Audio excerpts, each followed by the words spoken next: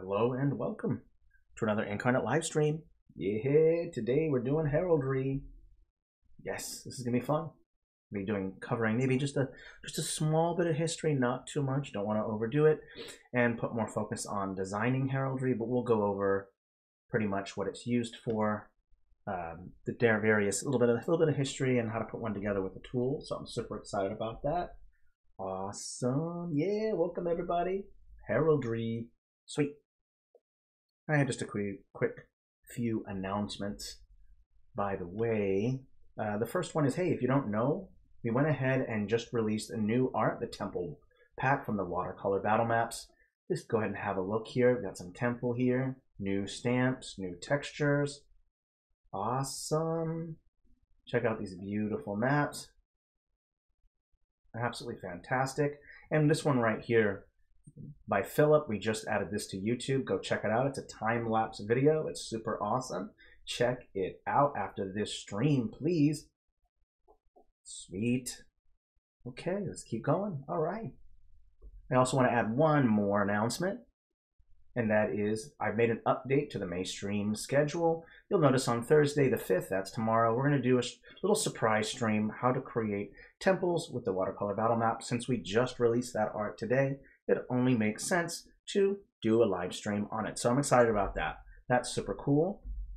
So awesome on that. Hello, welcome everybody. Sweet. Okay, so let's just go touch base a little bit about heraldry. Now first, heraldry is a discipline or a study of armorial bearings, also known as armory. And a whole new class or a whole new profession came out of how heraldry began. There's no particular individual institution that kind of established heraldry. It occurred over a period of time, somewhere around, I think, around the 12th century, I think. It's hard to remember, not 1200. So I can't remember exactly the exact date. I just want you to know, as a disclaimer, I am not a historian or a scholar.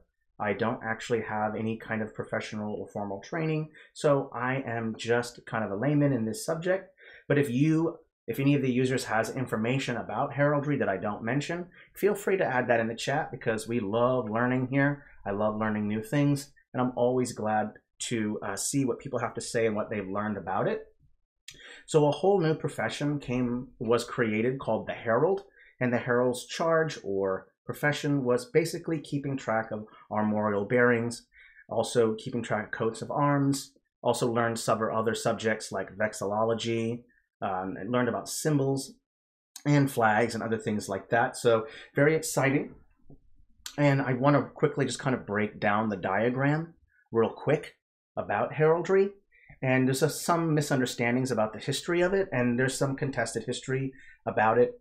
Basically, the conventional wisdom for a short while there, or a long while really, was that heraldry came about from possibly trying to soldiers carrying shields that might determine which one is an enemy combatant and which one isn't.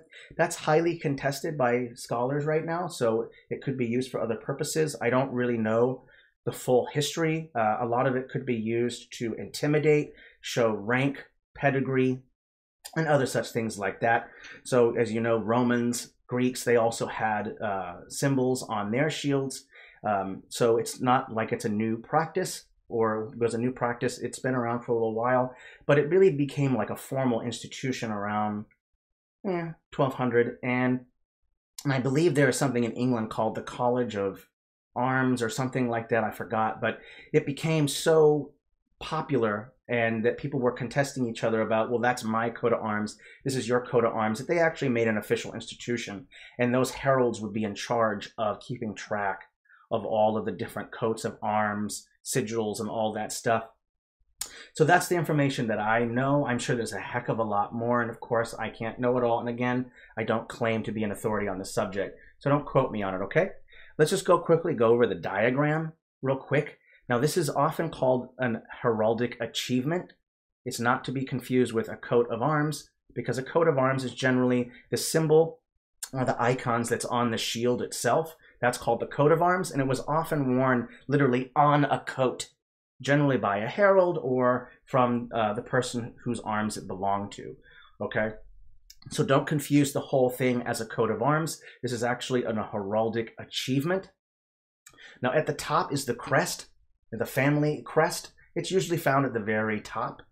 Now there's also a crown. Now this is usually worn by royalty. You would not normally put a crown on top of a lower rank like a knight or someone from the class called the gentry. You normally would not have a crown there, so it's limited normally for royalty. There's also a helm.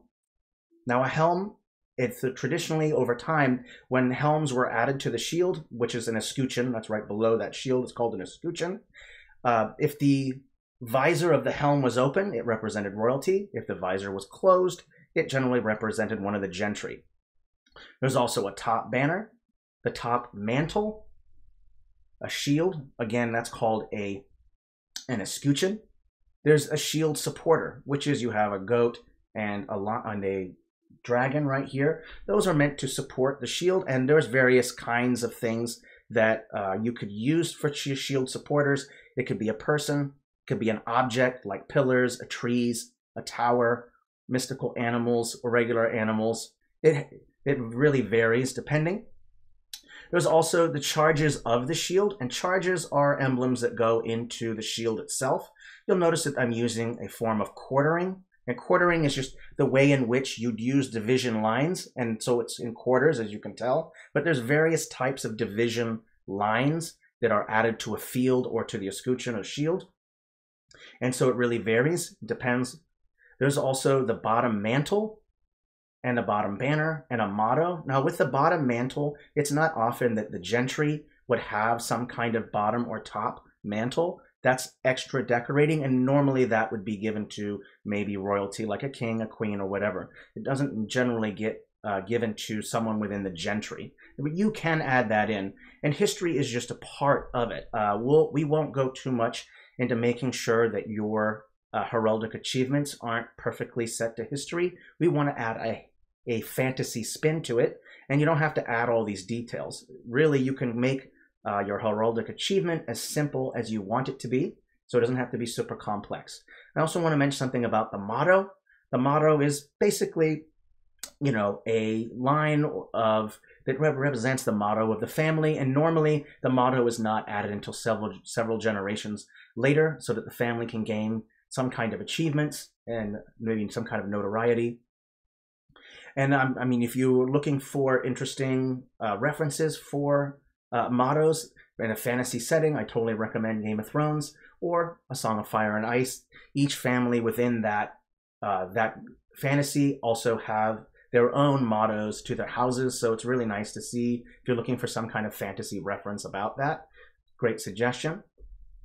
Now that you know a little bit about the diagram and how to set it up, now you might want to figure out use cases, like why on earth would you want to make a heraldic achievement? What for? What is it exactly is it used for? Well, for instance, if you have a world map and you want to show maybe the capital, you might want to put a heraldic achievement over the capital, showing which house, whether royalty or the gentry, has administrative control over that city or that region. You can add, if it's a regional map controlled by one monarch or lord or house or family, then you can go ahead and put that right over the map title, just to give more reference.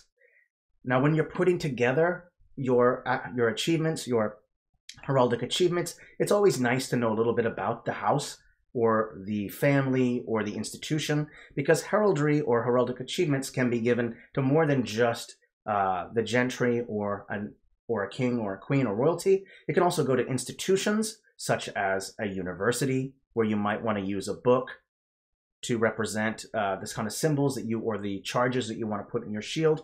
It might also represent a religious institution. They'll also have their own heraldic achievements. Whatever the symbols of that religion are, you can put that into your escutcheon with your charges.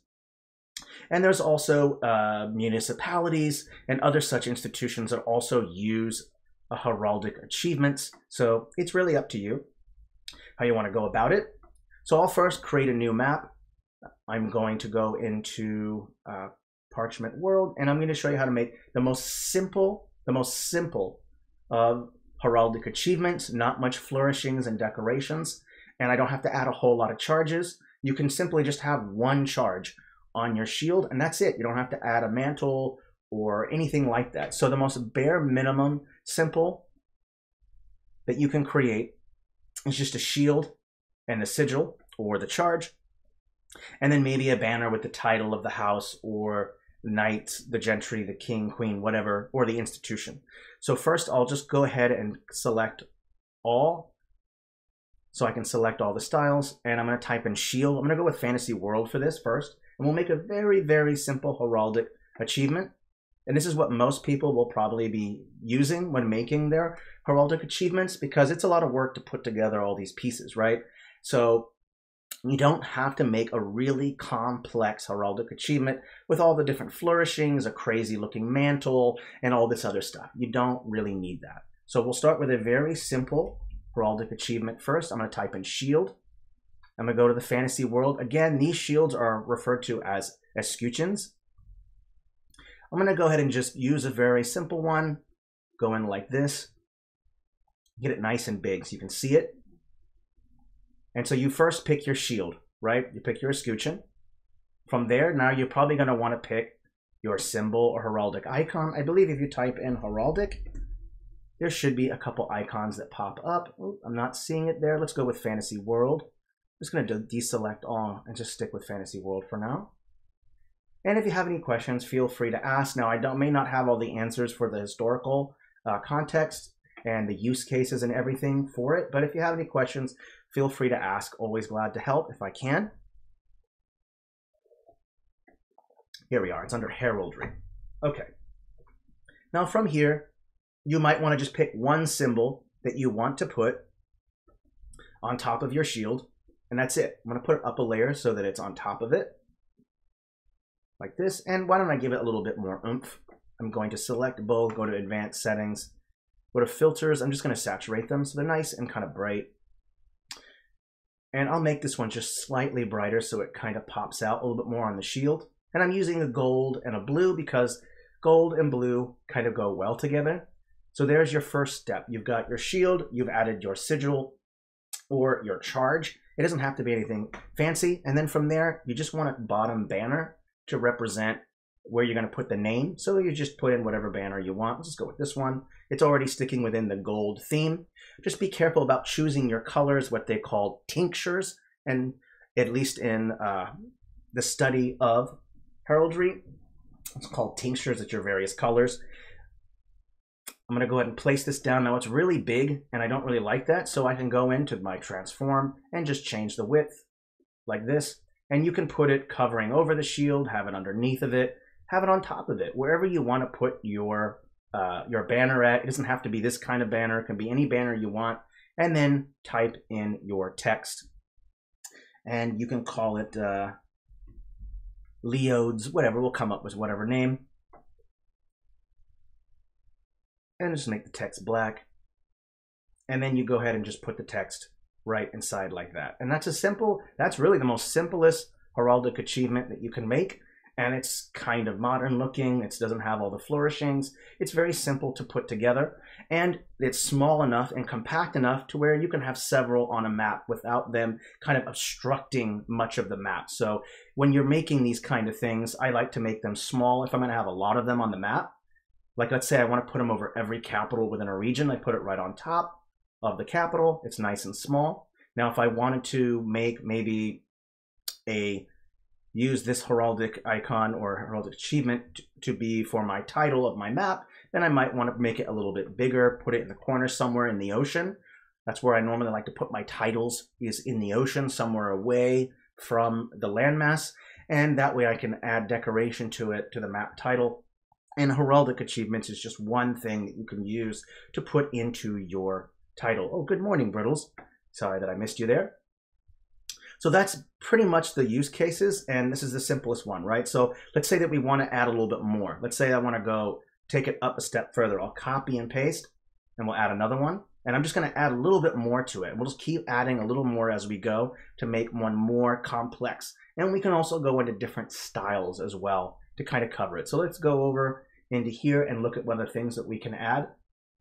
Now, if you want, you can add a shield support if you want, and that works quite well. And shield supports, or the supporters, can be anything that you want. They can be like a tower, a symbol. You could use these towers right here. I'm going to make it nice and big. And towers is a fairly common shield supporter when it comes to objects, but you can add animals as well. I'm just going to go ahead and put two of these side by side. I'm going to flip it like this, and then put the next one down. So these are your shield supporters. Okay, so there's that one. And you can even, maybe if you want, bring this size down just a bit so that it fits in there. And now you have towers that help to support the shield, and they're overlapping the shield a little bit, so it looks kind of unique and interesting. Oh yeah, it's always fun, Brittles. Oh yeah, it's fun to put things together.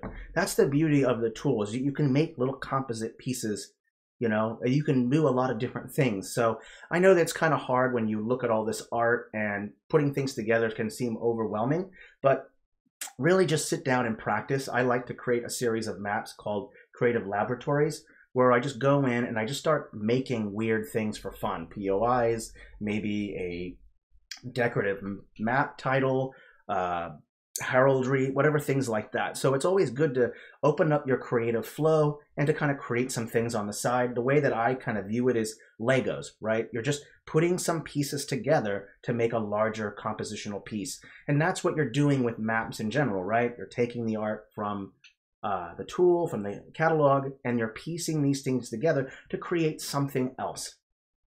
Now, once we've added in those shield supporters, we might want to consider adding in just a little bit more. So I'll bring this up here. I'm going to copy and paste. We'll go to the next stage. Now that we've added supports, we might want to consider adding a little bit more. Like maybe we want to add something above. So you can add all kinds of things. So if it's going to be a knight from the gentry, maybe you could add in a helmet of sorts. So we could add that in there. Now there are a couple options. You can continue with the same symbols in here. I think it's okay to switch styles if you want. We can go to Parchment World, and I believe there should be a helmet. Let me take a look. Let me expand all here real quick. Sometimes it's hard to find what you're looking for. So I'm going to expand everything, and then I can kind of see it. And I do believe there's a helmet in there. And you don't have to add a helmet. You can add whatever item that you want. So that's the beauty of fantasy, is that you don't have to stick to a traditional heraldic achievement. You can add whatever you want. It doesn't matter. That's the beauty of making the style.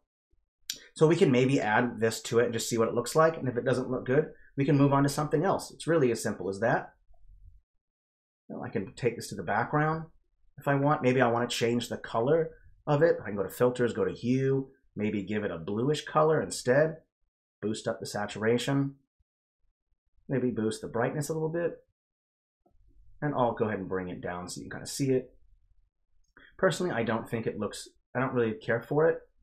And I actually don't really like to even add a lot of helms to mine, but you can if you want. You can put the helm right there if you want, or add something else from the fantasy world style, because there's tons of icons and things that you can work with. It's up to you. And I think it'd be cool also to request more heraldic kind of art for the various styles, because I do think that heraldry is something that a lot of people might be interested in. So I'm going to go back in. We'll go over some of our options here. Now, if you want, let's say that you want it to be, oh, I got a fun idea. Let's make it to where there's a city on top, because this is the heraldry of a municipality, a particular municipality. So we'll go in and we'll pick maybe a front-facing city icon like this. And I'm also going to change maybe the hue, maybe make it blue, though the red does look okay, but let's just try adding in blue to see how it looks. It may not work, but we can try it. Maybe a darker blue. That's kind of a green. It's about the same. There we go.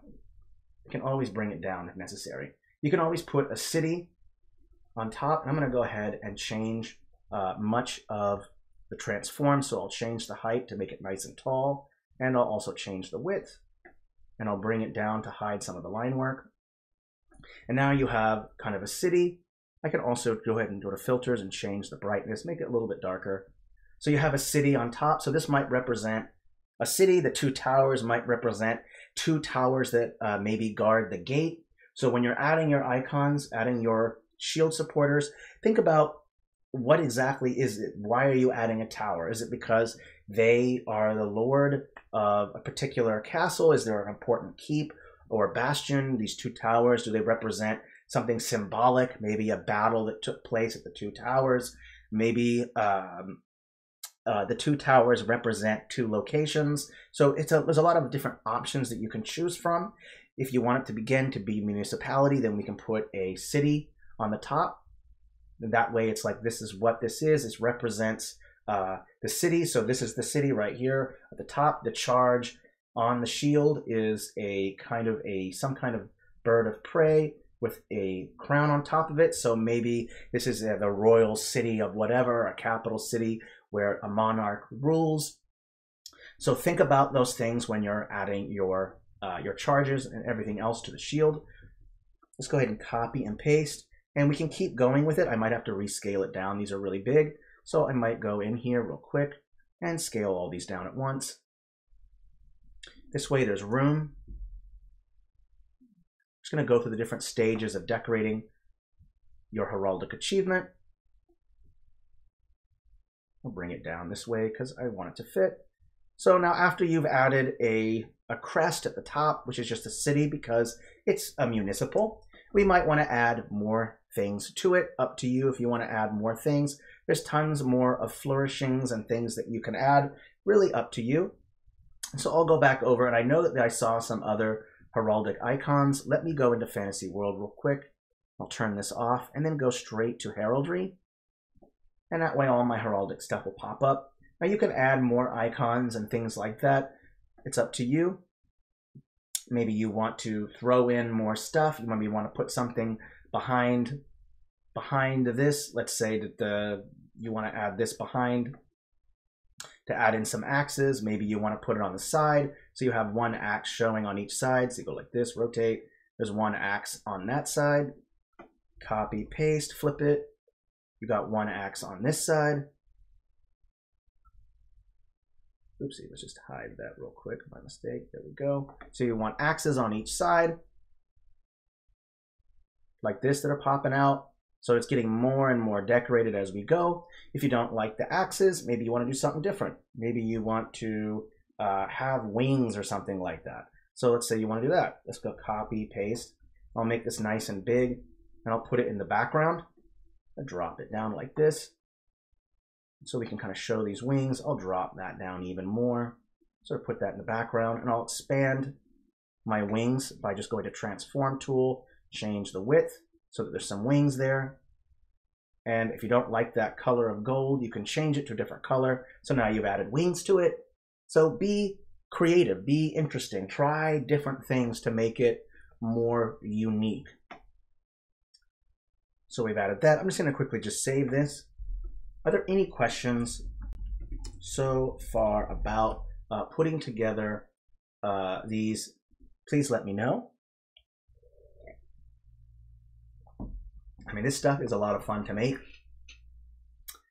So just quickly overview, make it as simple as possible for starters, because I think if you're not familiar with putting together heraldic achievements, it's best to start with this method. Just start with the shield and your banner and your charge. And if you feel like, well, I want this person to have more interest, more history, more stuff like that, then feel free to decorate it further. Oh, I got some questions here.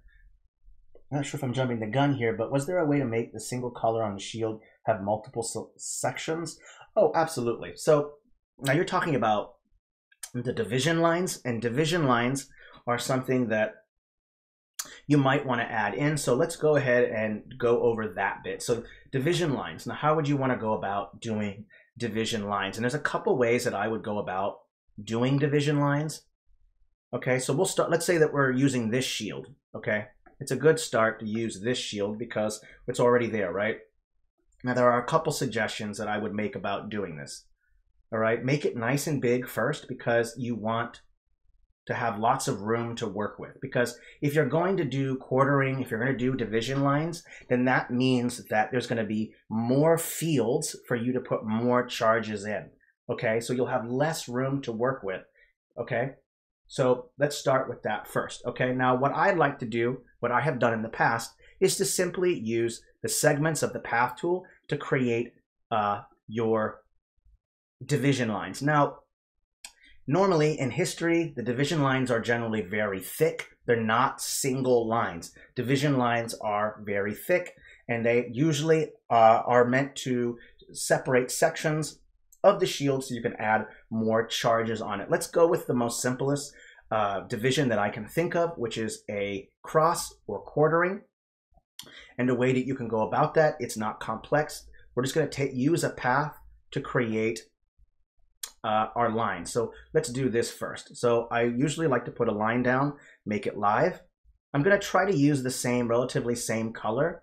So a brownish color works just fine. Let's go over to orange. That way I can get more of that brownish color that I'm looking for. I think that works fine. We're also going to turn off the shadow. We don't need them.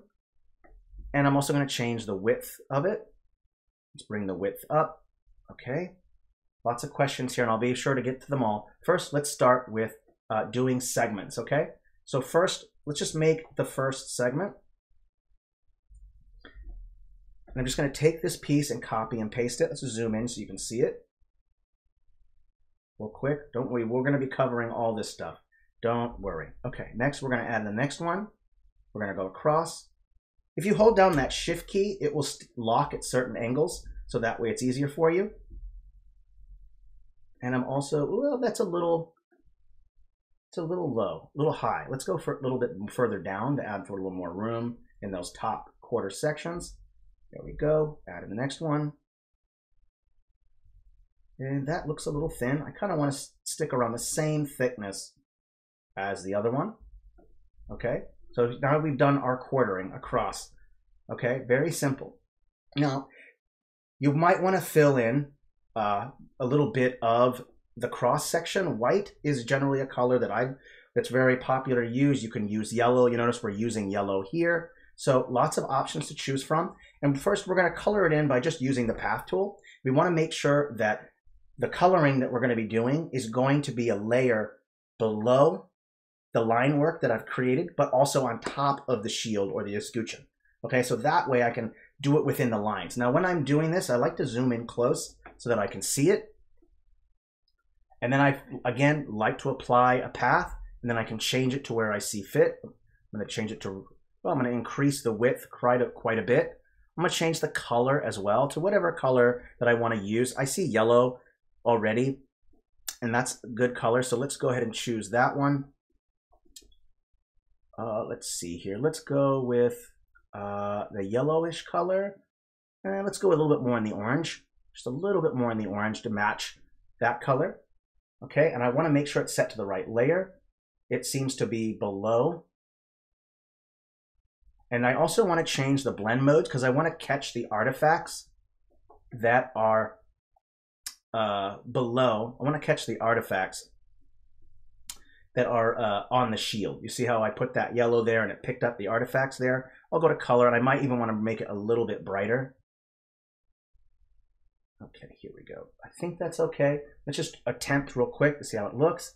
Yeah, absolutely. I would love a color picker, and I totally agree with you on that. 100%. Oh, you know what? I forgot to mention something. Let me mention that real quick.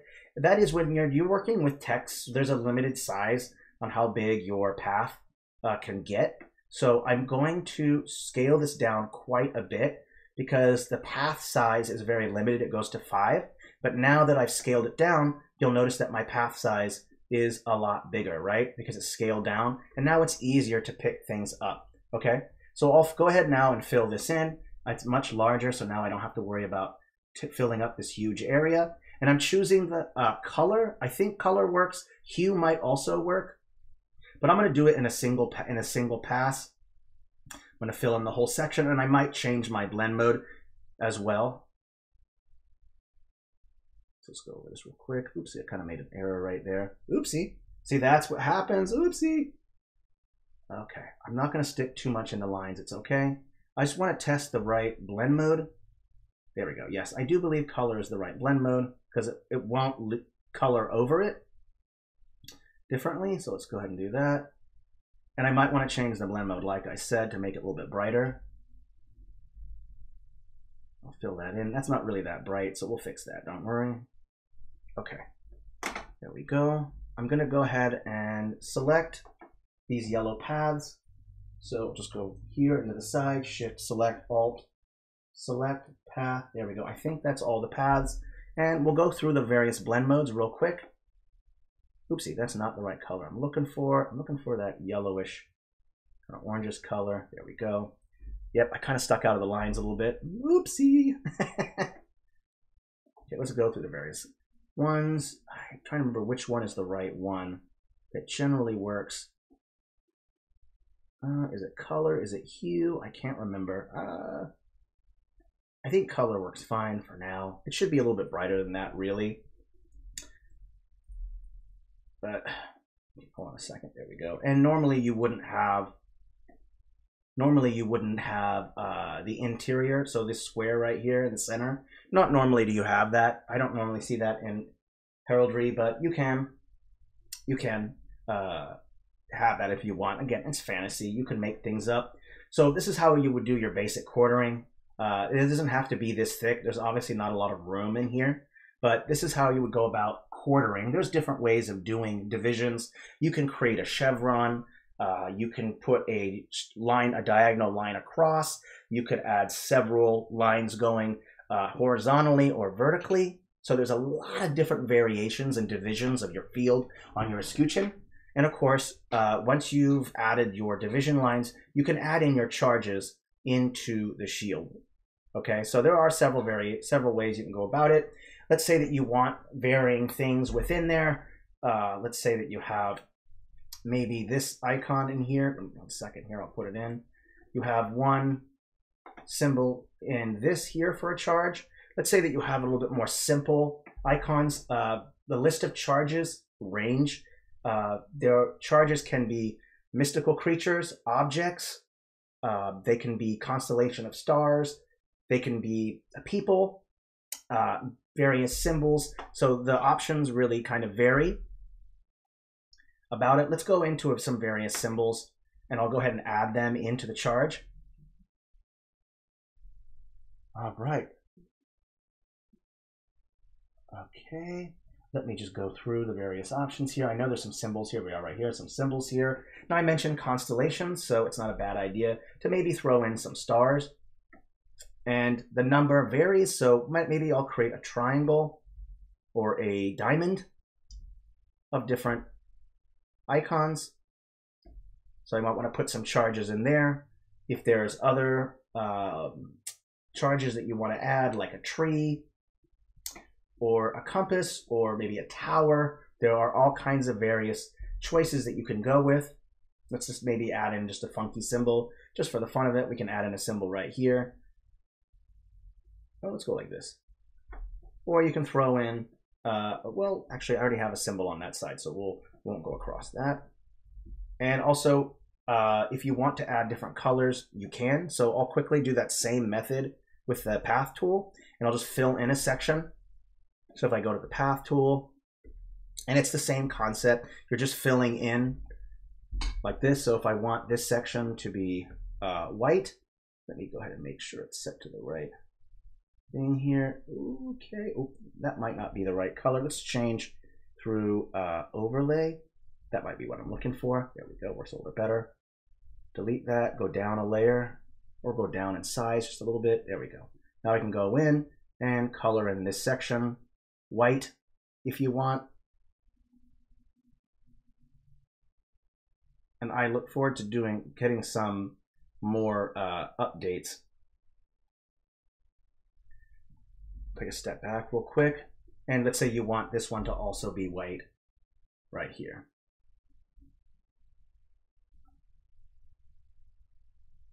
Let's just take a step back real quick.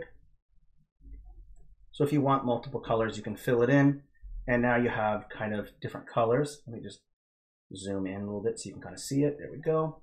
Obviously, you're going to want to be a little bit more careful when you're filling in with your line work, but you get the general idea. So again, this is just one way to do your division lines. There are also tons of other division lines that you can use. I'll just do one more so you can kind of see the other variations. Go look them up. There's quite a few different division lines. There are some that are diagonal. So if you want, let's say that you're trying to add in a diagonal one, I'll take this same path right here.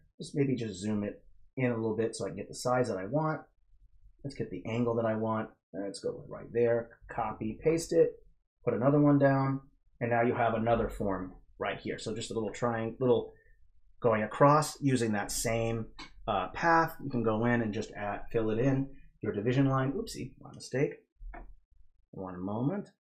You want to go in and change your division line, you totally can. So if you want this to be white, oopsie, I forgot. Always remember to scale it down a little bit. That way you can fill it in. This is not really what the path tool is really designed for. I know we're naughty people, but I mean, you can use it for whatever you really want. Obviously, the purpose is to create paths for your roads and stuff like that on your world maps. But I mean, of course, you as a creator can kind of do whatever you want. So we'll add this on here like this. I'll fill it in, and then you have another division line across your field. We're creating new fields. So if you want, you can do that. So and of course, you want to change the proper blend mode so that way it picks up the artifacts of the shield below it. Okay, and remember, there are various types of division lines. Go look them up. Chevrons and crosses for quartering are the most popular and most recognizable that I've seen. Cross is good. So all different kinds of variations. Go look up different kinds and figure out for yourself what you're looking for, and don't limit yourself to one shield. If you're doing multiple heraldic achievements to represent capitals on your map, then you might want to try using different shields. Don't use the same shield type and color for every single one. Maybe change the color and the shield for each one on your map so that way you have them, right? So again, that's where you would pretty much put this kind of stuff. Also, you can put heraldic achievements in your regional title of your map, right? Because maybe there's one lord or liege or a particular house or family, some kind of pedigree that has administrative control over that region, town, whatever, right? So that's always important to factor in. So really, that's as simple as it really gets. Now, if you want, we can ask some more questions, kind of a short stream. We can put together some more heraldic icons if you want. No problem with me. And there's various styles. You don't have to use the world style. You can use parchment. So I'll just go ahead and push all these examples. Oopsie, some naughty. We'll go ahead and move all these over to the side. There we go. So now you have some different varying icons. We'll go ahead and throw this one over here, and I'll also make this one smaller. And I do look forward to the option when groups can become stamps, because heck yeah, super excited about that. So once that happens, then I'll probably make tons of heraldic achievements for everyone to use. Or just make your own. It doesn't matter. I'm always glad to share any content that I create with people. Okay, sweet. All right, so we got some nice shields here. All right, why don't we continue putting just a little bit of charges in this shield, and then we'll call it good for that, and we'll move on to other ones. So let's go ahead and maybe change the shield. Well, actually, no, we'll add the charges, and then we'll go to a different shield in a different style, because you can use whichever style you want to make them. I've made heraldic achievements with fantasy battle map pieces. You can do it with fantasy regional. I mean, there's all these different kind of heraldic achievements that you can make. So it's really cool to experiment and try different things. So I'll throw in maybe a lion crest. I'll put it in here. So there's a lion right here in this section. We'll go ahead and push that up a layer. So the lion is in there, and then maybe we want to throw in maybe another icon in there. So we'll just throw in a rando one, put it in right here like this. Maybe I'll put in a couple, maybe just 2 of them over here on the side. So very simple, nothing complex, so much more. Oh yeah, that's what makes it so great, right? Antler Panda, I absolutely agree with you. Inkarnate has so much potential. Obviously, we aim for D&D maps and all that stuff. Of course, that's our main audience, but we always would love to encourage creativity and do a lot more with the tool than just make maps. Obviously, you can make all kinds of fun things, and we encourage that. We never want to stifle our users' creativity and imagination. If anything, we want to spark it and set it free. Okay, I'll go ahead and save these changes, and we'll move on to the next style to work with. We did world. Why don't we, and we also did a little bit of parchment in the diagram, so why don't we try a different style? We could do fantasy regional, we could do battle maps, whichever one, and we can go maybe make one that's a little bit more complex. We still have lots of time. We're only 40 minutes into the stream. Awesome. All right, fun stuff. Let's go. Okay.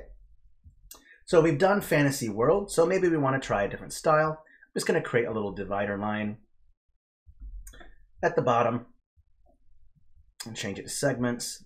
And I'm going to change the gap length. There we go. And I'm just going to put one all the way across the map. And I might even refresh the page as well.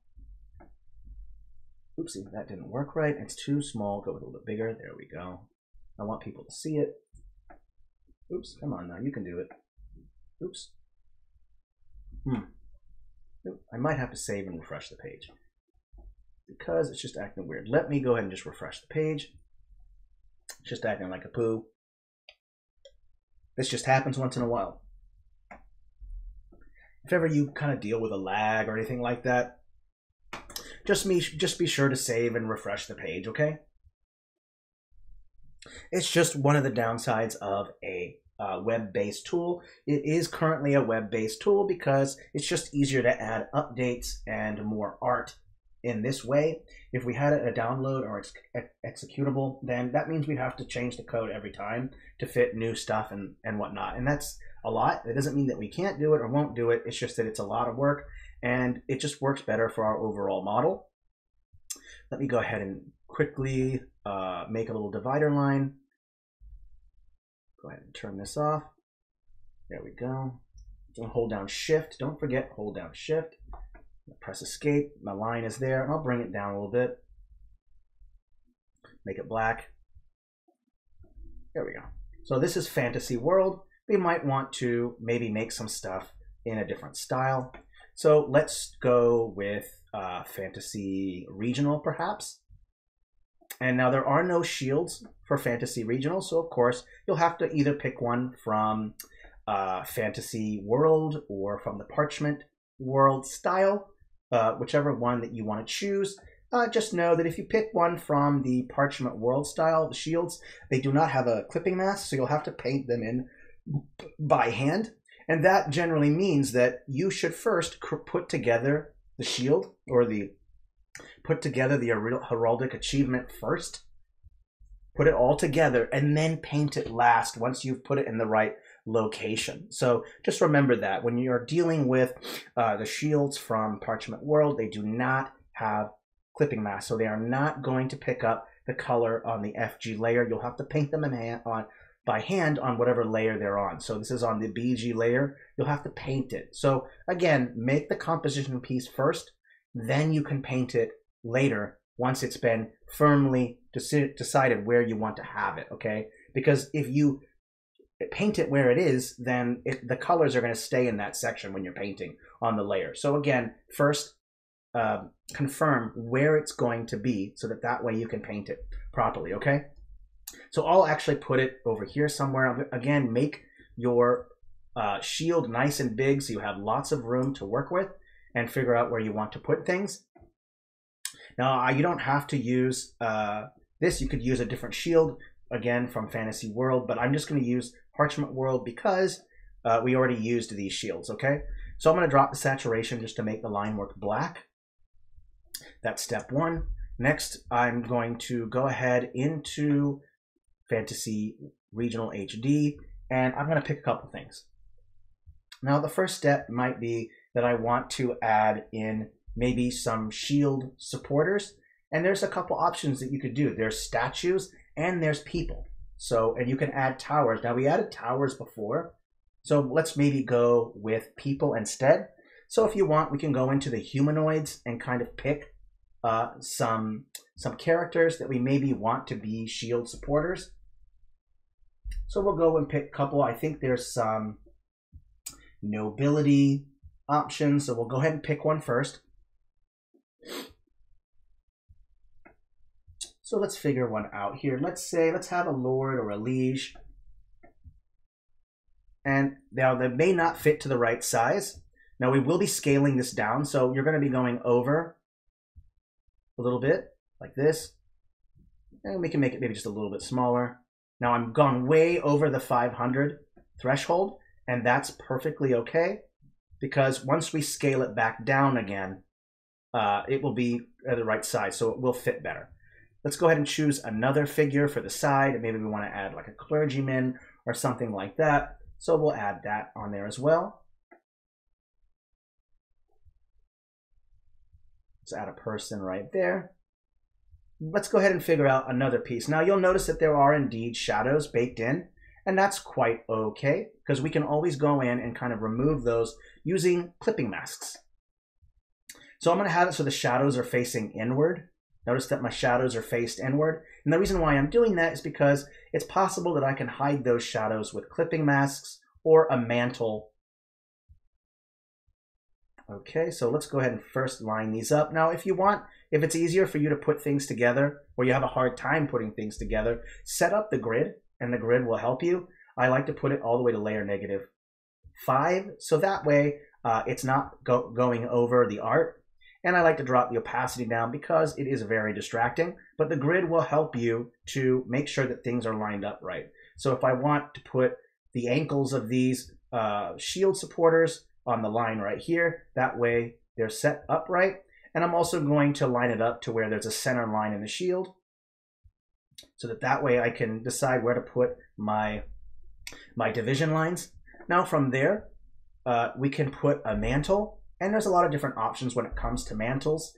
You can put a hill, you can put a mountain, you can make a little scene if you want. So if we want, we can do that. Let me go ahead and put together some items maybe that might work well. Let's go with a hill. I'll type that in. Okay, this hill might work just fine.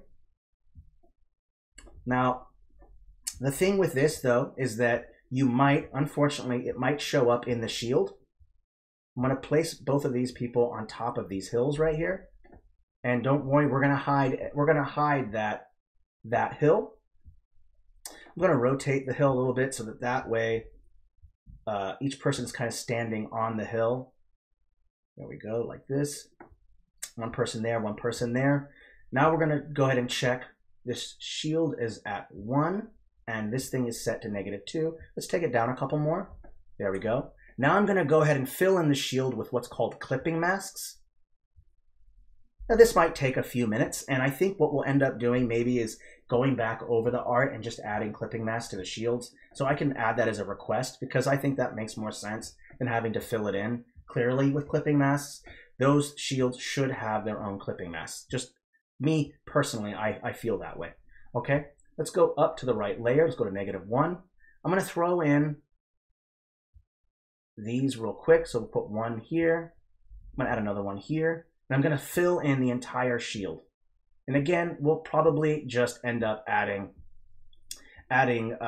clipping masks to the shield. It makes the most sense to me personally, instead of having to put them together. I don't know why some stamps wouldn't have them and some wouldn't. So I'm going to fill in these spaces. So this way, now whenever I place it, I don't have to paint on whatever layer it's on. It's just stuck on the BG layer or the FG layer. And that's just so much easier.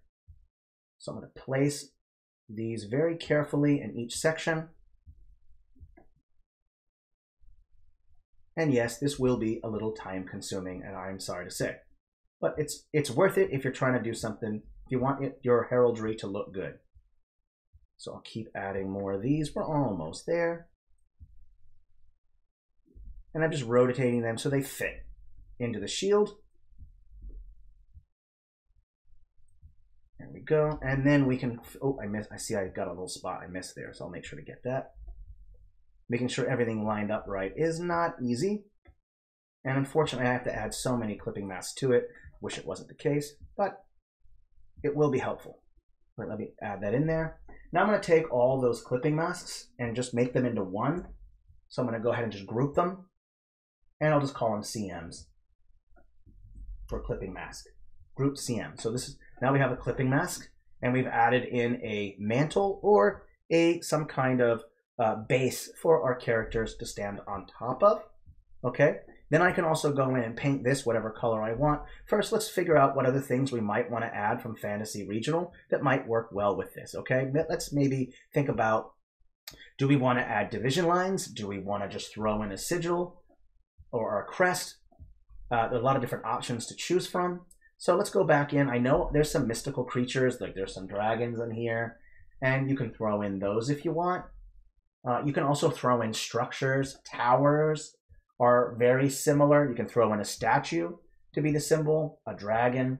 You can even throw in a compass. Whatever options you want. Let's maybe put down a dragon and just see if we can put it in and see how it looks. It's probably going to be pretty big, being at 500. So I'll scale it way, way, way, way, way, way down like this. And we can throw in a dragon if you want. You can throw in maybe a dragon in a burning tower to represent that maybe there was a battle that took place. Again, you can put down more clipping masks to hide that shadow if you want. That's up to you. There's also tons of different variations of dragons that you can choose from. Let's say you want to add in, let's see here, what other options there are? There are these statues here. Ships are very common as well. Let's say that it's a shipping town, or whatever. You can add in those kind of icons. So you can throw in varying ships. If you want, make it nice and big so that there's a ship in there. So now you have a nice ship. And you can throw things on top as well. Again, we put cities, you can put in towers. There's a lot of different varying options you can choose from. Maybe you want some kind of dragon to be at the top. So lots of different options. Let me just take a look at the options here. Lots of different options. Take a look. Hard to put together heraldry when you're using a style that is not specifically designed to create heraldry. Let's say that it's a wealthy merchant town and there's lots of grain, wealthy because it's on a coastline. So maybe there's a lot of money involved. So maybe you want to show a mill. Historically speaking, lords, lieges controlled mills. That's usually where they forced the peasants or serfs to grind their millet, to grind. So that way, and they would normally charge the peasants to use it, but throwing in a windmill can show that this lord or liege, controls a mill, has control over a mill, and there's a lot of money involved in controlling a mill, both because the peasants or the serfs will have to go and pay the fee to use it. A lot of times, serfs would get in a lot of trouble. Knights would go in and destroy any kind of mill that peasants tried to make for themselves because they just didn't want to pay for that. But a little bit of history there. So we'll add that in there. So maybe your lord's a beneficent lord. Maybe the mill is for free use. I don't know of any historical context for that ever. But yeah, that's usually how mills were used. So we added in a mill here. I'm going to hide maybe hide the door a little bit. Or maybe not. I want to actually show as much of the sail that's on the windmill. All right, here we go. So yeah, we've added in that. And there's all these varying things that you can add in. We still want to make a different color for the shield. So let's scale it back down. There we go. We'll scale it down. And maybe we want to consider start changing some things with the shield. Maybe we want to start adding in some color. Maybe some blue would be good. It is a ship, so maybe blue would be the best choice. Let's go with texture, and of course you can pick whatever texture you want from any style. I'll just use one for this style. And when it comes to coloring, I like to turn off the softness. Make sure it's set to FG1 key, and then you can just go right over and paint the shield. Now you can do whatever texture that you want. We can select all and then go through the various textures that might work well. Maybe you want a darker blue. Maybe you want some green in the blue. It's up to you. But there's a lot of different options. Normally when you select all styles within the style and pack order, it's going to take a few moments to load. So you'll notice there's some options here. I can use this darker color if I want. I can go with a lighter color if I want. Now the shield lines, the shield line work is dark, so maybe it's not a bad idea to stick with a lighter color to represent your shield color. And of course, is this historically accurate? No, of course not. This is not, there are no textures or quote unquote colors, tinctures within heraldry, but this is fantasy, right? You can add whatever the heck you want, up to you. I also might want to consider just boosting up a lot of, maybe boosting this thing up, making this a little bit brighter so it pops out. Oopsie, not that, my mistake. I'm gonna add this ship right here. I'm gonna boost the brightness so it pops out a little bit more. Maybe boost the saturation. And now you have that. Now you can add other symbols as well to it if you wish. One thing you can do is mix match styles. When it comes to heraldry, it isn't a bad idea to mix match styles, which we have been doing. I don't recommend mix matching styles when maybe it comes to making like a battle map.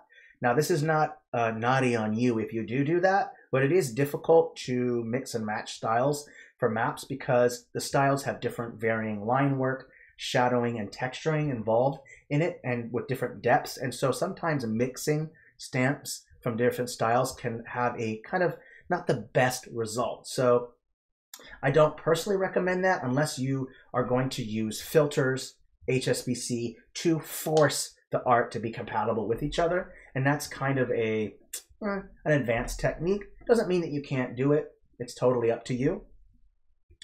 I'll go into, I think Parchment World actually has an anchor, so I might go ahead and add that in. So just give me a moment, I'll throw in an anchor. Let's just take a look. I know for a fact we have one in here. Let's see here. Where'd you go?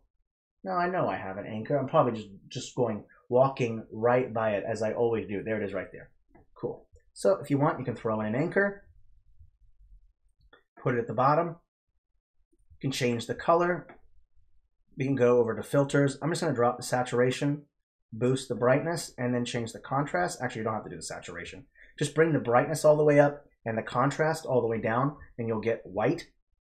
You can change the opacity if you want to make it so it doesn't pop out so much. You can put one in each corner with varying sizes if you want. Maybe they have it represents several ships. Let's go ahead and flip it that way and put a smaller one a little bit down here. There you go. So if you want, you can add in some anchors, and we'll put this into where it's in the center. And I'll push these up a layer so the shadow's not going onto it. So I'll push this up.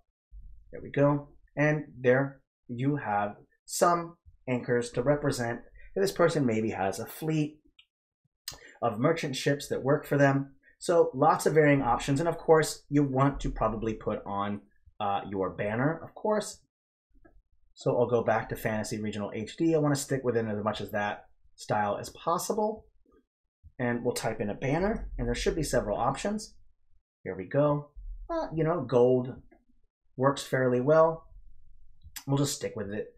Okay, and you can put the banner underneath, and we're going to use the banner to hide the shadows.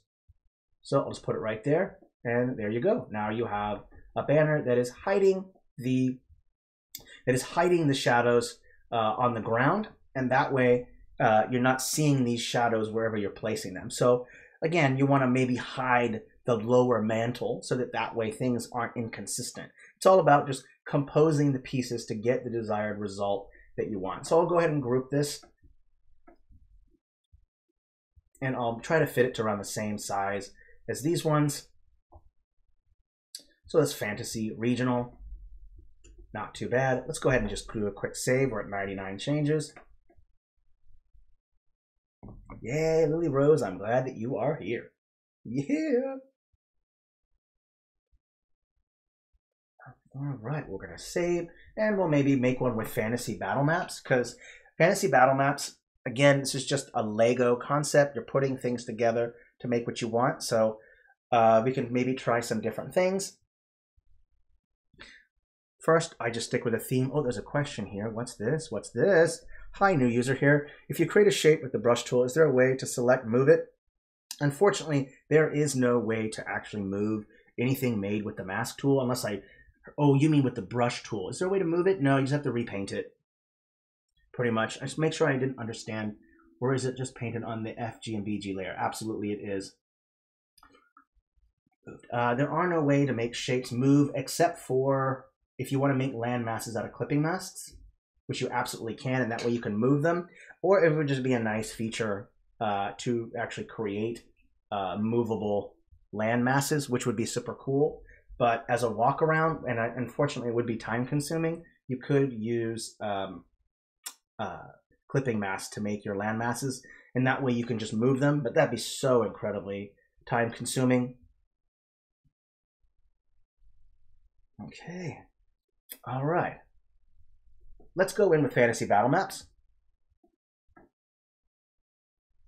And we'll go ahead and create one more Heraldic Achievement. And we'll use fantasy battle map for those of you Lego nerds out there like myself, like moi.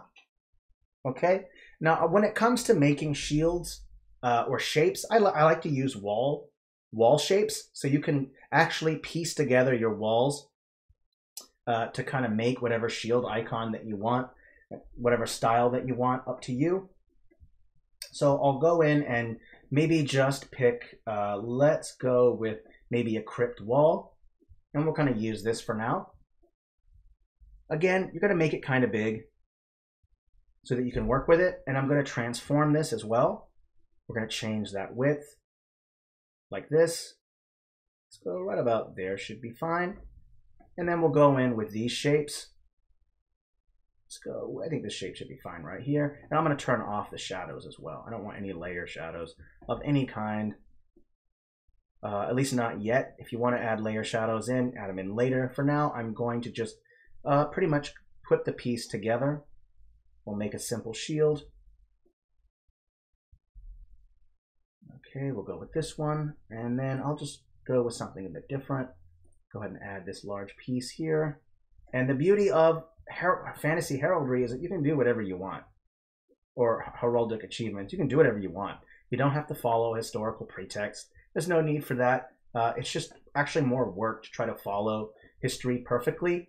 And for me personally, and this is just my opinion, so I'm not going to diss anyone, but I find that too much realism and historical accuracy when it comes to a lot of things hinders the map process. It's nice to have a base knowledge, and that way it helps you, because you should start with utility first and then apply fantasy later. And by utility first, I mean just the function. So if I make the form and the function first, then I can add fantasy elements to it. So that's just my personal opinion. Some people really like history. They follow realism to the T when they're map making. There's absolutely nothing wrong with that. But me personally, when I over-focus too much, just me personally, I over-focus on realism. It ends up actually breaking up and disturbing the process for me, and I don't really care for that. So instead, I'm just going to start with some basic form and function, and then add fantasy elements to it later, just as a heads up. Okay, so now that I've kind of created my shield, I can go ahead now and maybe just group it and put it together like this. And again, you can fill it in with clipping masks like we did here, or just leave it into the BG layer. Just make sure there are no stamps below it. Okay, so that way it's not showing up. Or again, just add the clipping masks, up to you. Now that I've added in that, I might want to consider adding in some other fun things to make it more interesting. Now, with maps, with heraldry, there are some kind of interesting designs, and I think they're called mantelpieces, and it's kind of a flourishing design, often seen on the coats of arms or the actual coats that the gentry or heralds would wear. So a lot of those designs were directly linked with the coat that they would wear with the arms on it, the armorial bearings. Now I do kind of like this lantern design right here, and this actually can act as a really nice kind of a flourishing design. So I'll go ahead and zoom in like this, and you'll see there's some nice ornamentation on there, and that works really great when you're trying to decorate something, whether it's a border, a frame, whatever you want. And so I can place this. Let's go down a layer so it's behind it, And you can really add some decoration to it. So I've added that first one there. Let's go in real quick. There's some other decorations here that I can choose from. I do believe there's a nice Gothic pack, and we'll go ahead and use some of the decorations from the Gothic pack to decorate. So we'll go with here, go to Gothic. 1 second while I pass it 18 times before finding it. So we'll go to Gothic Horror. Give it a second to load. Heck yeah, and there's a lot of cool different ornate different items in here that you can kind of use to make your make what you want. Okay, so let's see here. I'm seeing all kinds of fun things. I'm seeing varying hats that you might maybe want to put down. There's some beautiful napkins here that might work great for some decoration. I'm seeing a knight and some shields, a heart. I'm seeing some bones, bodies. I'm seeing some really interesting designs here on top of this. So if you want, you could include adding in a design on top if you wanted to. So again, lots of options. Let me just remove this and put this down so you can kind of see it. So if you wanted to add various items, you absolutely can. Let me go ahead and put this back. And I'm going to turn off that shadow. I don't need that. So if you want more decorations, you can put that on top. There's all different kinds of ones too to choose from. So let me delete that one and go through the various ones. It's really up to you what you want to use. I'm going to go ahead and turn off the random, turn all that stuff off. And we'll just go through the various options. And I'll place one here. There's an interesting one right here. If you want to put like a body on top like this, if you want it to be something kind of dark fantasy or morbid, you wanted to add maybe some more design to the top like this. You can add a skull to the top to kind of add a nice thing at the top there. So lots of different options to choose from. Really, there's so many different options. Maybe you want to add in, let me see here. I thought I saw some cool stuff that you might want to consider adding in more stuff. One moment. Oop, I like this this body right here with the dress. That's cool. All right, let's try adding in some more. So if you want to add even more details, let's say you want to add in some interesting kind of designs along the side here for your mantle. Again, you're going to add your clipping masks.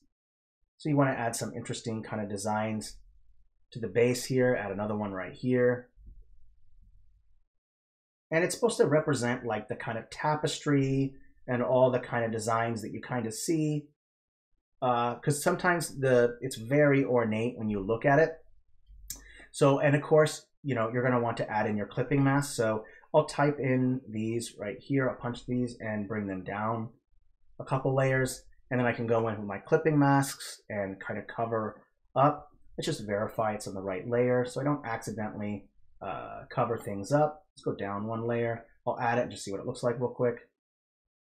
There we go. So we now ahead and add it in. And remember that there are these hard edge clipping masks. Don't use the soft edge clipping masks because they probably won't work as well. Okay, so let me go up, grab a circle like this and just put it on like that. And now you have your interior covered. And you have these nice kind of little designs here. We can keep adding more stuff to it. Maybe you want to put this on the top like this. Maybe you want to add in more things. We'll go back in, add more stuff. So many different options. Be creative, explore, try different things. Don't be afraid. If it doesn't look good, keep adding, keep going. Add lots of different details. It really, really helps. There's also some nice Gothic robe sets. These might also work as kind of drapery that you might want to add. Up to you. I also see that there's some really nice figures right here that you might want to use to represent maybe a crest. It's okay if it's top down, that's all right. The design varies. It doesn't have to be front facing. You can change it. It's really up to you. Let's keep going over our options here. I'm going to scroll down and look. And I think there should be some items in here. Some interesting statues, some gargoyles in here.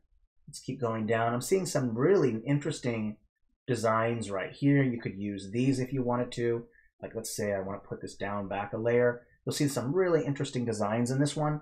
So I can kind of zoom this one up like this. And if I want, I can change whatever settings I want. Maybe I want to make it a little bit brighter and put it like this.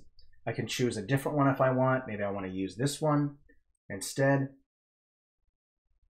And again, just make sure you turn off that object shadow. There you go. So you can add in all kinds of varying options. They're going to give you really unique coats of arms. Just remember that the more detail that you add to it, and you want to add it to your map, and you make it a little tiny little icon where your capital is, I recommend going with a more simple Heraldic Achievement.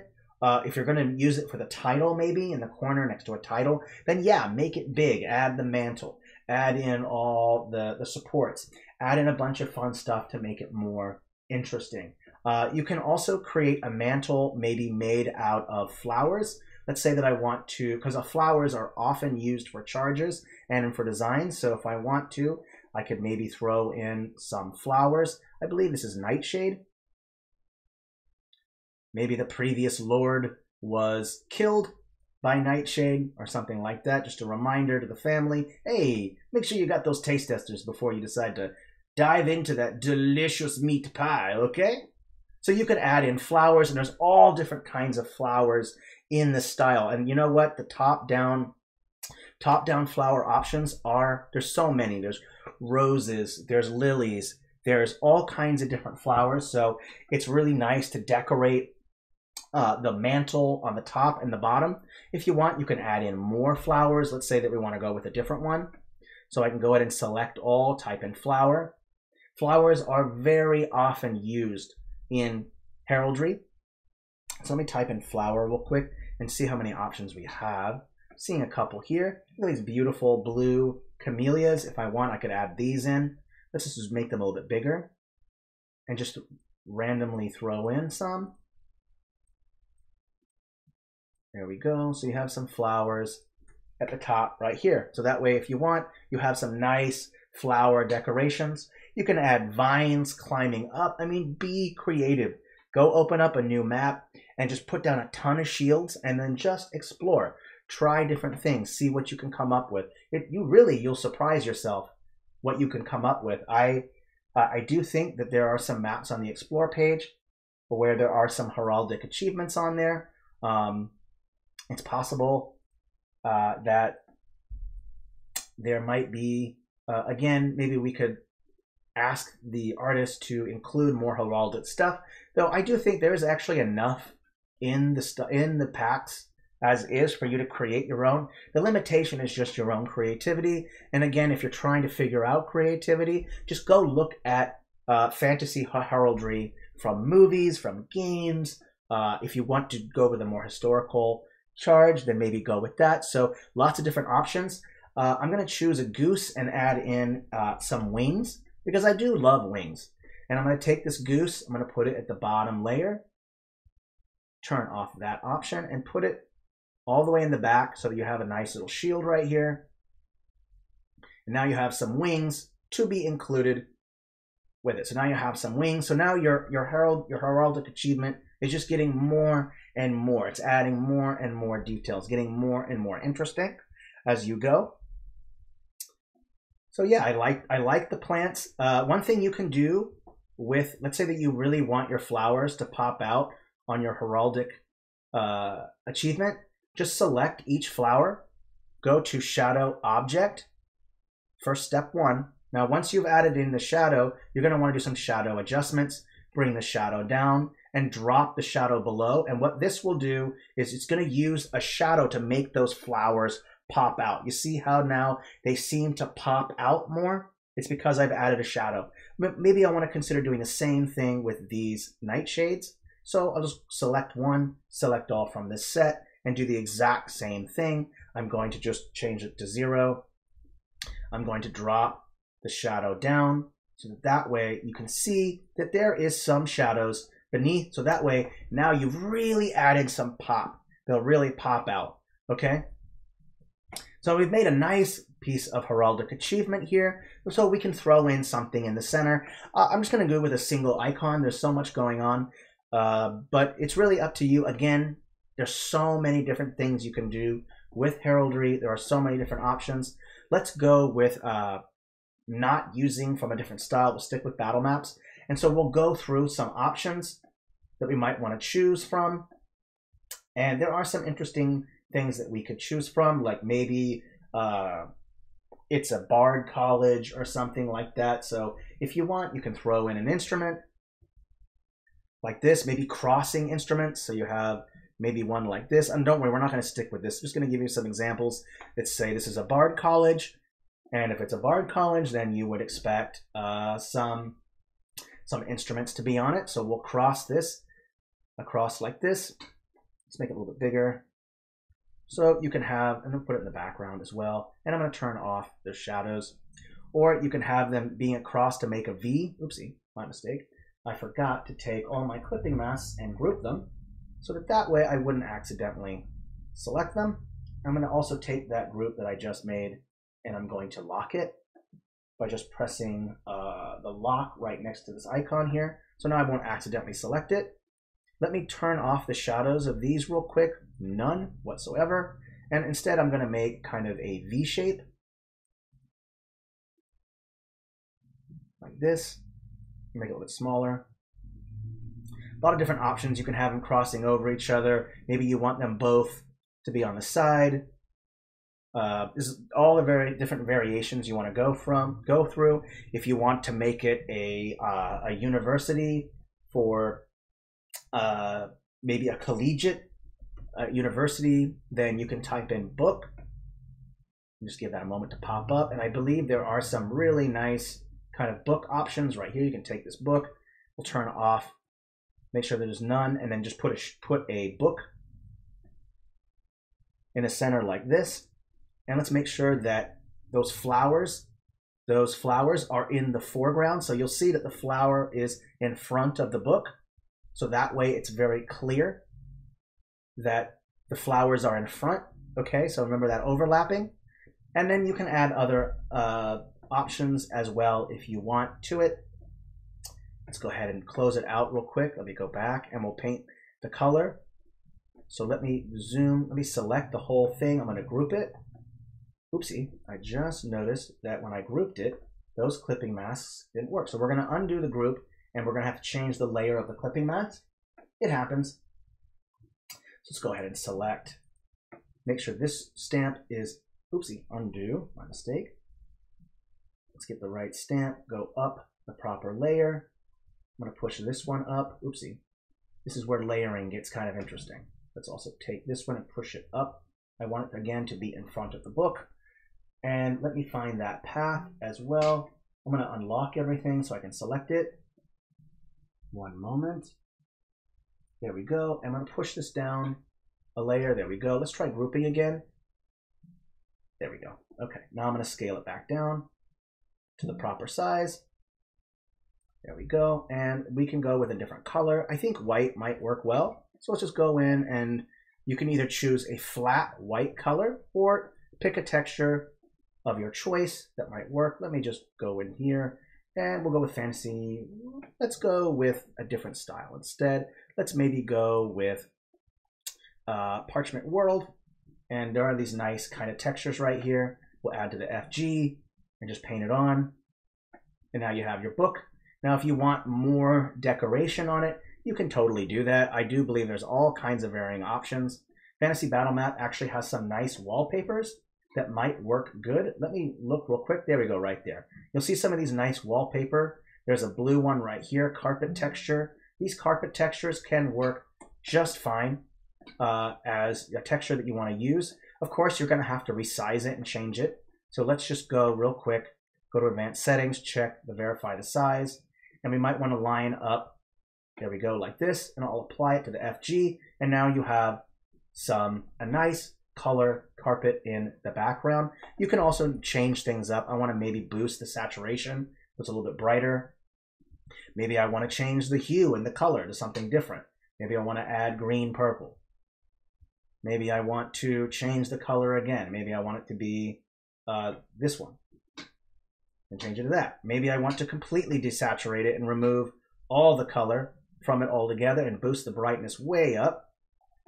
and then apply it again. And then I have that. So think about your options. Personally, I think this one works for me, but now you have some interesting background texture instead of just a flat color. So pick and choose wisely what you want to do. It's just a little bit of pre-planning is all you really need, okay? When you're putting together your stuff.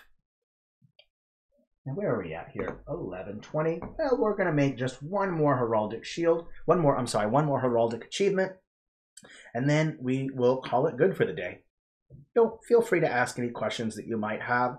Remember to be extremely creative. Just go onto Pinterest, a Google image search, or whatever browser you choose, image search, and just look up heraldic achievements or heraldry in general, and you can use that to decide the general layout. Because often what I'll do is I'll just say, well, I like this layout, I like that there's this and then there's that.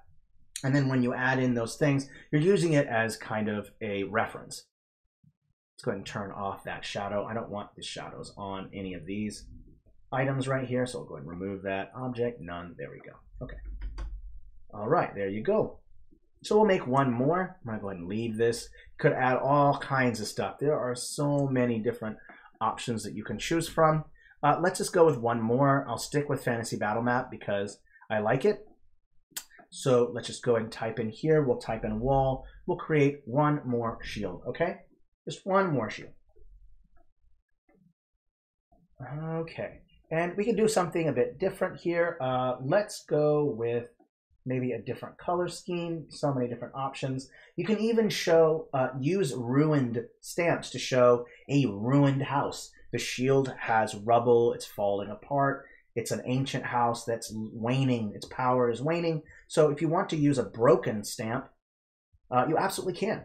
That can be extremely useful if you're trying to show a decrepit, dying house, bereft of any kind of nobility. You could do that, shall we say. So let's go ahead and just use that. I'll just go in and put none.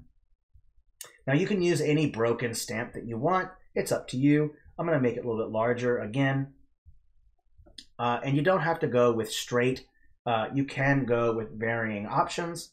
So if you want, you could have made a diagonal like this and create a, let me go ahead and switch this back. There we go. We're going to create a diamond shape or close to that instead. So I'll delete this one. Probably turn off all these layer shadows. I don't need them. Okay, and we're going to pick an angle. I'm going to go with hold down the control button to make sure that I stick with certain angles. And again, you're using the grid as your guide.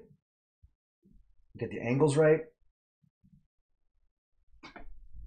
Okay, there we have that. Now I'll add in another one. I mean, who doesn't like to have one lordly house that's bereft of any kind of nobility? Okay, we'll add that in. Let's go with this one next. There we go. Put it on top. Like this. And we might even want to consider boosting those a little bit larger. Like this. So we'll go ahead and select these. Go with height. Transform. Make them a little bit taller. Like this. Okay, and I'm going to go ahead and select these two. Copy, paste. And I can put them on top like this, or change the angle to make them a little bit shorter. So maybe I want Lord Denethor was the worst. Absolutely, I agree. He was a total butt, wasn't he? What a jerk. Jerk face. What a poohead, huh? Didn't want to let go of his power? Well, we don't know anything about that now, do we? All right, so I'll go ahead and throw in some more broken walls because I want to show, again, kind of a broken house. There we go. Put those together. There we go. Works just fine to me. Lord of the Rings. Okay. So now we have this kind of broken kind of shield. Now, you don't have to have every section be broken. You can just say, you could put all the pieces together that are just normal and then just have one section that's broken. So I kind of chose a broken one, but you can take that same non-broken version. So let me just see if I can find that. Desert rock wall. I think this is the right one. Let me just verify that's correct. 1 second. There we go. I don't think that's correct. let me go through the various options here. Where is it? Oh, here we go, right here, desert wall. I think this is the proper one. And you can just kind of build it from here. Again, just turn off all your layer shadows, of course. There we go. And so you don't have to make it to where one section is broken instead of multiple sections. Okay, we're going to use this to put the shield together, of course. 1 second here. We'll add in some other pieces, maybe even a broken section right here. Let's put it on top. Okay, and I'll select to make these a little bit taller. And I also am probably going to just change all these to be the same because I see that one has a different kind of shading on it and whatnot. So I'll just desaturate the whole thing, and I'll also change the brightness because you notice that there's a lot of shadowing in it, and so it looks a little odd. So I'll change the shadowing just a little bit, or the brightness just a little bit to make it match better. And I'll select these two stamps, and we're going to transform, increase the height. There we go. Up we go, up we go. Keep going, keep going.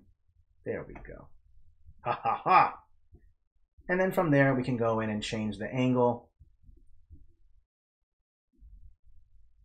like this so that you have a little bit of a shield. And I'm actually going to flip and rotate this. So I want the rubble part to be, oopsie. Now don't you do that now. None of you are going to do that now, are you? I don't know if you could. Oh, there's a question in here. Oh, I love answering questions. What do we got here? Oh, it's already been answered. Oh, all right. Thank you, Cheryl, by the way, for answering that question. Awesome. So you're representing a broken house there. And if you want to further show that there's ruin or destruction, you can always throw in a fantasy regional stamp of like a ruined building, ruins, a tower, lots of different options. So let's go with fantasy regional, and I'll pick maybe a ruined building of some kind. And then maybe that can kind of represent either a shield supporter. And frankly, you don't have to have 2 shield supporters. You can have 1 shield supporter. You don't have to have multiple. It's up to you. Remember, it's fantasy. You don't have to stick through any kind of historical relevance or anything like that. You don't have to make it perfectly to history. It's actually a little bit more fun to kind of create your own.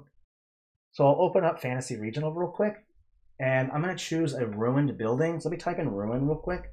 And I think there might be a couple. So there's these ruined deserts. So you could put this at the base underneath if you wanted to. That's up to you. I think there's also ruined towers as well in the haunted section. So let me switch over to Fantasy Regional. I think there's haunted. One moment while I go over it. Humanoid, Dark Citadel, Eastern Babylonian, Ethereal. Where is that? Abandoned. There it is right there. Now, abandoned is nice because there are some abandoned buildings in there, and we're going to use some of those to maybe represent a tower on the side. So I'm going to obviously drop the saturation on this one so that way it sticks within the gray theme, and I might want to increase that a little bit. So let's go in here. Let's put this up in the very front like this, and what we have now is kind of a ruined tower. And, you know, having 1 support might work better than having 2 here because it's a ruined house. And without 2 supporters, how is the house staying, you know, in good care, right? So we'll add in that, and we can also rotate it if you want. You say you want the shadow to be inward, you want to hide it. You can put it here too, flip it again on this side if you prefer it to be on this side. So up to you how you want to go about it. Really, the options are up to you. I don't know which side I like it on better. This side makes more sense because this is where the ruin section is. But if you want, you can put it on that side. It's really up to you. Okay, let's go ahead and put that on this side. I think it's okay because I want to put it on the ruin on that side. And so we have that ruin there. And you can throw in the other ruins at the base if you want. So we'll type in ruin again. And there are some ruins available, which we just saw.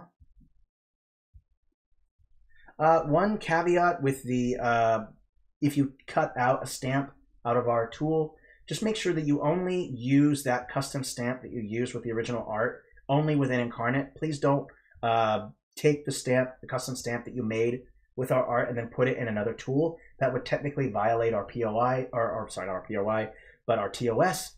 We don't mind if you change the art and then put it right back in the tool again. That's perfectly fine. We don't have any issue with that whatsoever. But if you are going to put it with maybe another map maker or sell those stamps, that would be completely against our TOS. So just kind of keep that in mind. I don't want anyone to get in any trouble, okay? So again, please, if you do change any of the art for custom use, make sure that you use it within the very tool, because I don't want anyone to violate our terms of service, okay? All right, so let's quickly add in a little bit more and then we'll call it good. So I'll add in this ruin real quick. Again, I'm going to drop that saturation. Okay. Yeah, as long as you use them within the tool, it's not really that big of a deal for us. We really just don't want you to use it with other stuff. I mean, I can go ahead and talk with some of the team to try to remember, but I do believe that we are okay with bringing it back in. As long as you're using it within the tool itself, it's probably going to be all right. Okay, so we've added in some ruins here, and we might want to consider adding in a lower mantle. So if we just type in a hill, just like we did before, and you can use that same hill stamp if you want, and I'm just going to drop the opacity, or not drop the opacity, but change to the color to gray, because we'll stick with all gray.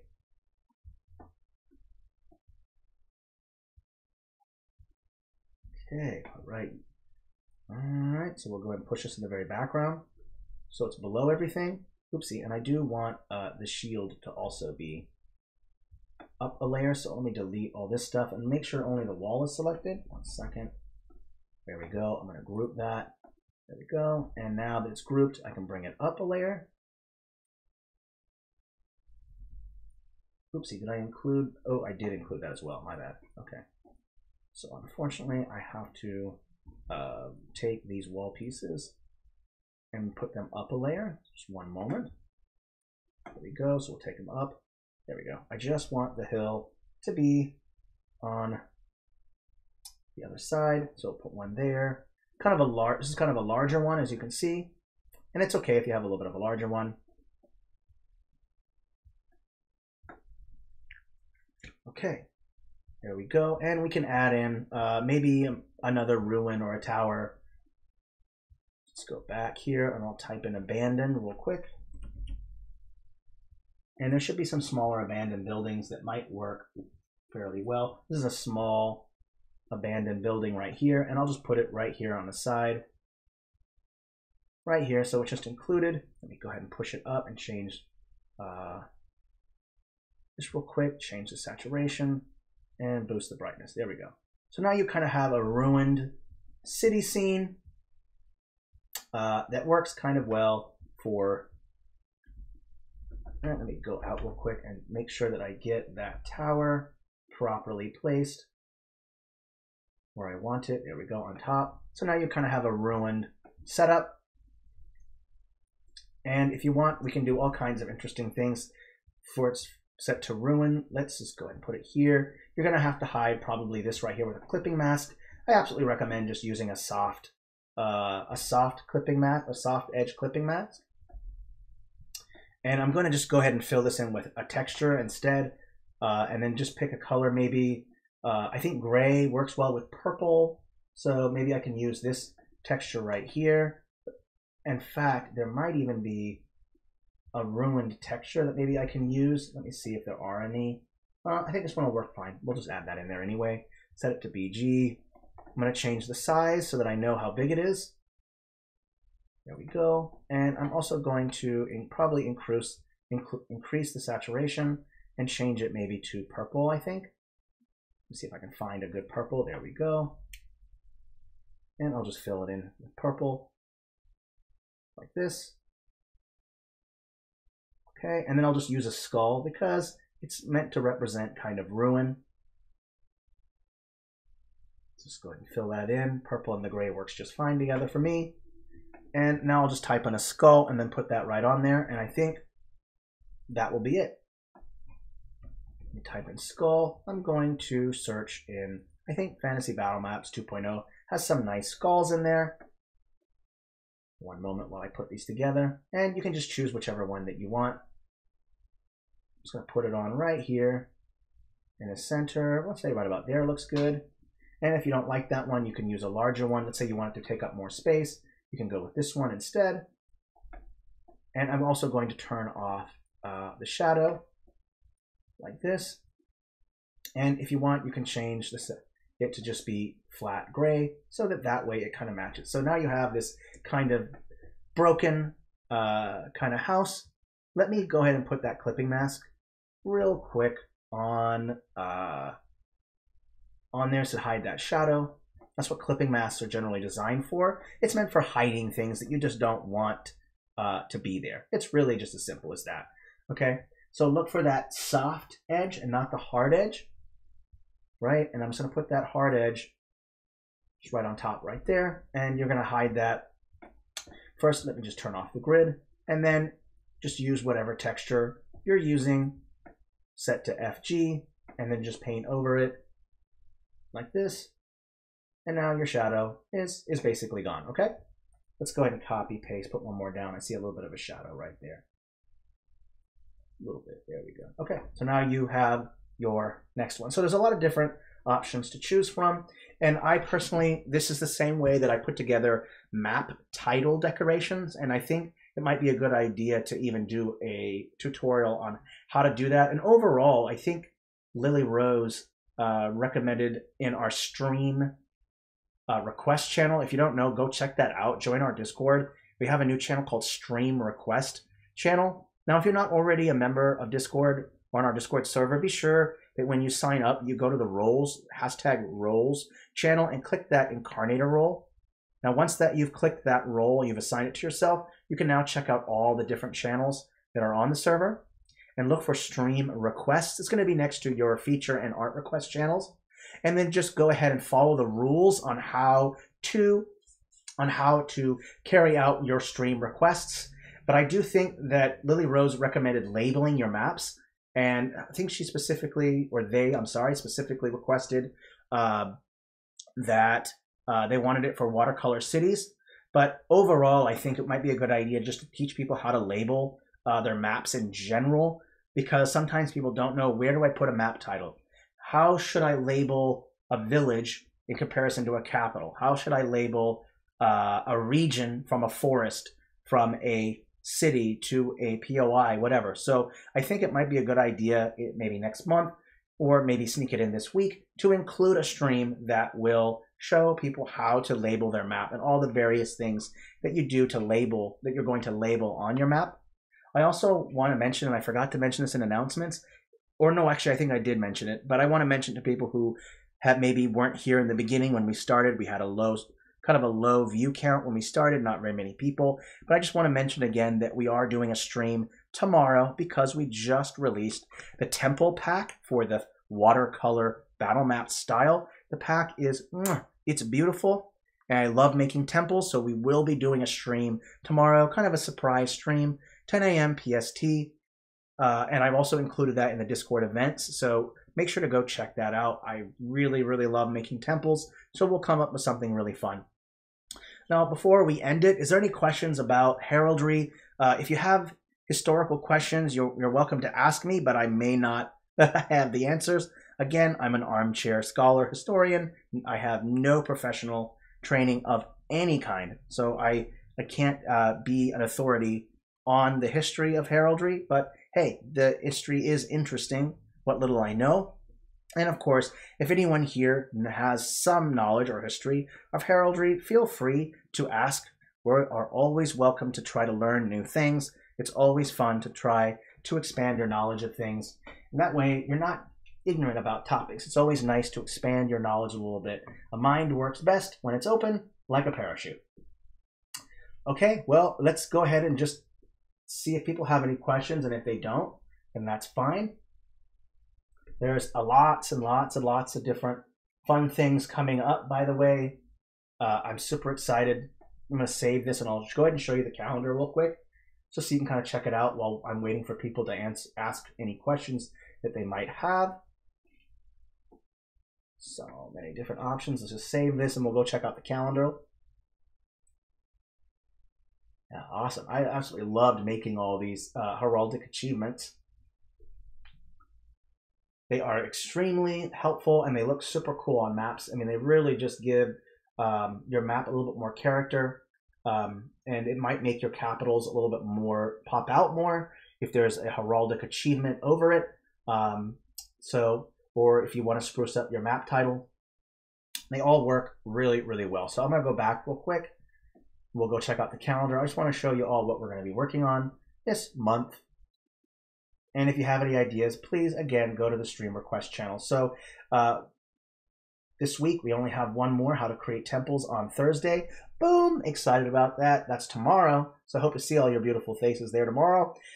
Next week, we've got how to create world maps with the fantasy regional style. That's going to be fun. Making world maps is exciting. And the fantasy regional style has so much detail in the art. So it's just going to be a really unique and interesting map to create with all this decorative art. And of course, it might take several episodes to create this map. So because Fantasy Regional has so much art to choose from, it might take a little while to make it. On the 11th of Wednesday, we're going to how to create cosmology maps, because I know for sure that some of you out there are world builders and you want to expand way beyond just one world. You maybe want to show all the different types of planets and the different types of worlds in your world building. So that might be for you. It's kind of an advanced demo. Not really, just depends, but cosmology maps are fun as fudge, okay? Then we'll continue creating our city blocks on Thursday the 12th. Boom, boom, excited about that. More and more city blocks. Then we're going to do our map makeover, part 2. We're going to be continuing Amelia's Veneria on the 18th. We're going to burn some villages, baby. We're going pyro. Yeah, on the 18th, Wednesday, so I'm excited about that one. We're also going to do how to create political maps on the 23rd with the parchment map, with the parchment world style. I'm very excited about that. Political maps are great to show political conflict, strife between various nation states, regions, empires against neighboring empires or other such nation states. We're also going to be showing how to create rivers with the fantasy world style on the 25th. That's going to be fun. Lots of different ways to do your rivers. There's the path tool, there's painting them, there's using the mask tool. So many different options. So much fun. And then the last one of the month will be how to create mountain ranges with all styles. So that mostly the world styles. So there aren't really any ways to kind of create mountain ranges with watercolor cities or battle maps, because a battle map is a scaled in map. It's generally not scaled out like a world map. So you don't really need to put mountains in your battle maps because usually the mountain would be so large you wouldn't even be able to see the majority of it. It's just so massive. But I can show you some methods on how to make resemblance of mountain ranges with battle maps, because sometimes you might want a ruin or something on top of a mountain peak or on a mountain side, so that way you can kind of show the grandeur of the scenery. Okay. Oh, RZ, we got a question here. Keeping an eye on general. Oh, I see it's not a question. Awesome. Okay. Yeah, so that's it for this month. Don't forget to include, to go ahead and make any requests you have with Stream Request Channel, because, hey, we listen. I don't want to come up with all these on my own. I actually want to hear what ideas you have and then implement them, because that's what this is about, right? We want to have content that users want, as well as content that's going to be useful in your world building. Now, it doesn't seem like there's any other questions, so I'll go ahead and call it good. I hope that the stream was helpful. Heraldry is tons of fun. Again, it can really add a lot to your maps, and it really helps with your world building in general. So thank you, everyone, for joining. Please stay safe and healthy and enjoy merry map making, okay? So I will see, hopefully, you all tomorrow. Thanks so much, everybody. Please, again, stay safe and healthy, all right? Love y'all.